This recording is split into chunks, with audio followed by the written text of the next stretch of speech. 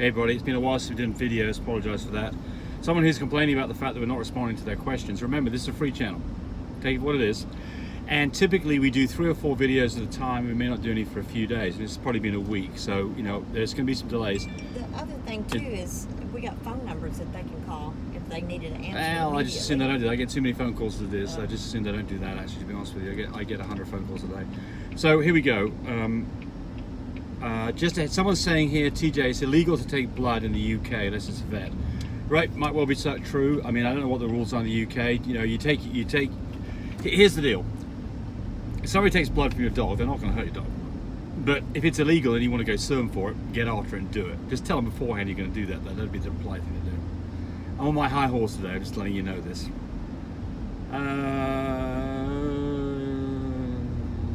Someone's talking about dogs. So we're talking about fixing a dog's hematoma where it's got a big old blood blister on its ear. So how long do you leave it on for? The answer is you leave it on for as long as it takes for when you take it off, the ear looks normal. So if you take it off and the ear starts to fill back up with blood, you took it off too early, stick it back on there again. You may have to put another needle in the back of the ear to drain the blood out. So you got to, it's going to take, what does it take normally? 3, 4, 5 days? Not ear flop, but a hematoma. I mean, it can take a while. Yeah, it takes Take a while. 3, 4, 5 days. It takes about a good week. Why is there an R in KB? Well, there's KB and KBR. That's the reason why. So KBR is the brindle, which animal genetic doesn't test for. So for them, it's just the K or the KB.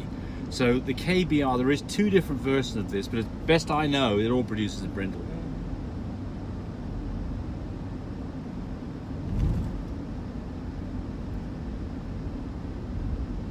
Can you make a video on how to register a new litter online? I've got one. Just go look it up under Love My Pups and you'll see there. Just put in the word register and you'll see it.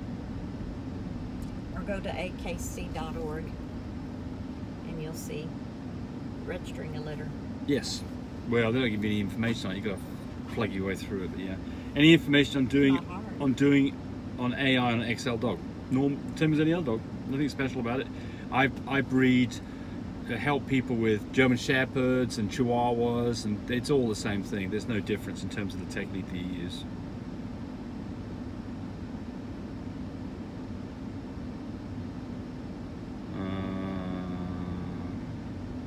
We've got one of these long ones here. I'm going to skip that. We had a litter of 4 beautiful pups last week. Mum had a blood clot on her uterus, so she was not feeling well. We finally got her situated, but pups lacking on growth. I tube fed, but how often?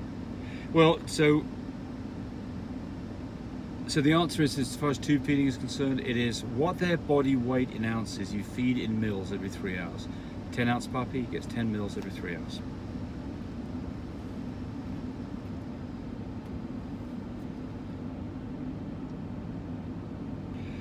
Dave Smith, James boy, do a video on does the second mating count, please, you silver fox.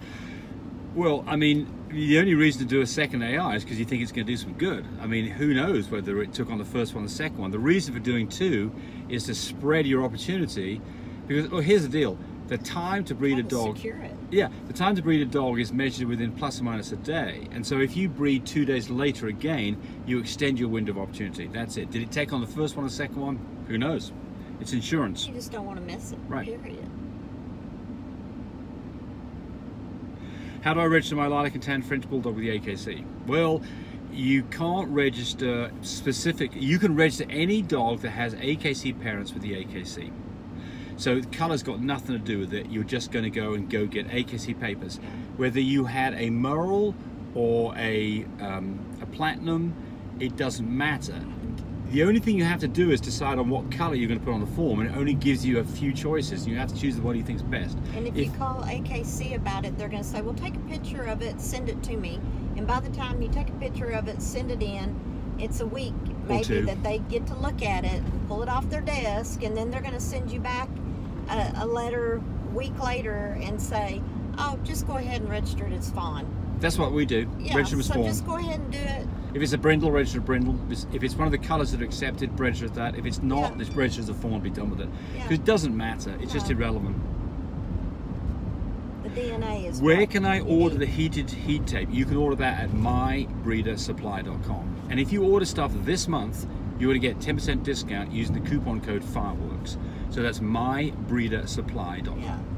We're all the time saying what the website is on our YouTube videos. It's right there at the beginning, too. Right there at the beginning, right there at the end, in the middle. It's all over it.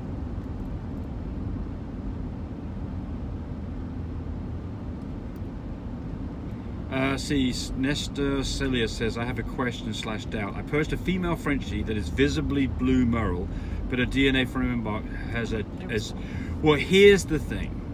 The problem with merles is good luck deciding what the color is on merles.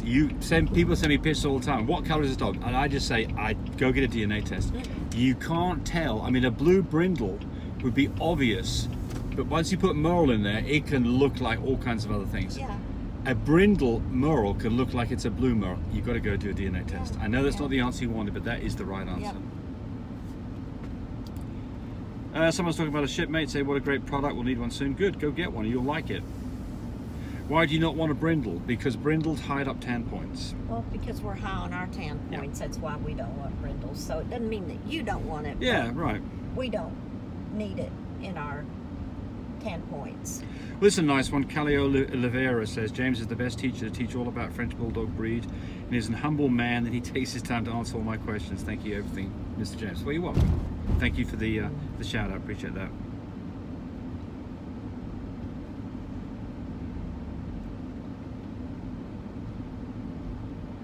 So, talking about the dog hematoma, Gordon Mitchell says great advice. He rescued a dog 8 years ago in a heavy snowstorm. They were told to put the dog down, but I guess he did this procedure and it worked for him and the dog was saved. Well, good deal. I would never put a dog down for a hematoma. That sounds like putting a human being down because he's got a wonky tooth. It's just darn it, I was going to do that with James. I'm going to say, if that was a possibility, I wouldn't be here on this show. That's for damn sure. Dan would have me 6 foot underground because I'd broken a fingernail. Where's James? I don't know. I haven't seen him for days. Where's James? I haven't seen James. He broke a fingernail. We had to put him down. Yeah. Oh dear.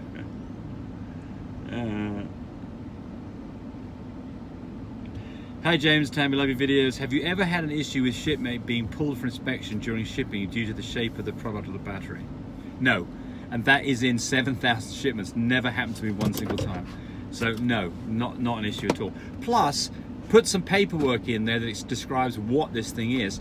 The only time you could ever possibly have a problem would be that you are shipping something overseas and it goes through customs. But I mean, I've done tons of these, especially through Canada, and they get opened up, but you know, there's a piece of paper in there that says what it is. Never had a problem with them. So there is an issue with batteries shipping things, but the issue with batteries is when they are LiPo, lithium-ion batteries. This is an alkaline D cell. It's just not an issue. So,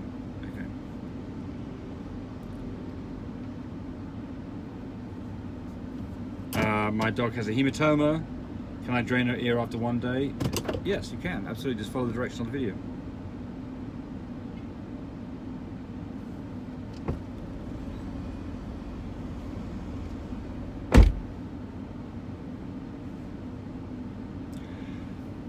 Susan Brocksmith says, one idea about the portal incubator, it can fashion something with screws for the connector so it doesn't pull out quite easily. Yeah, I know. If you move the incubator while it's plugged in, you can unplug it. So, you know, it's the problem with this is it's hard to do things like that. There's just not any suitable plugs out there that are screw-on plugs, unfortunately. We've tried a number of different plugs and it is what it is.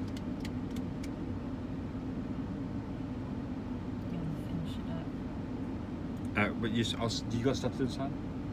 Is this me? You did. Okay, just give me a second. Just one more with them. Then we'll just do another one.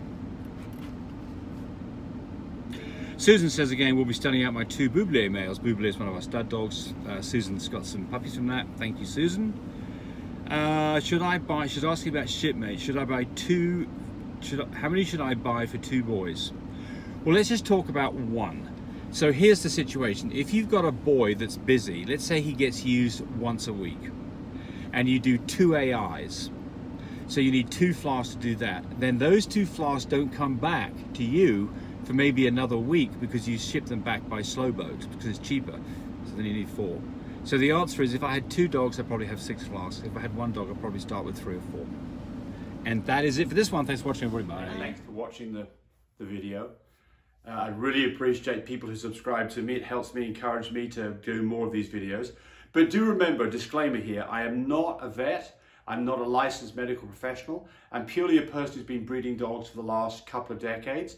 Any information that you got from this video, use at your own risk. There's nothing implied here, and certainly this should not be used as a substitute for advice from your veterinarian or your medical professional. I hope you enjoyed the video. Come back for more of them. Bye.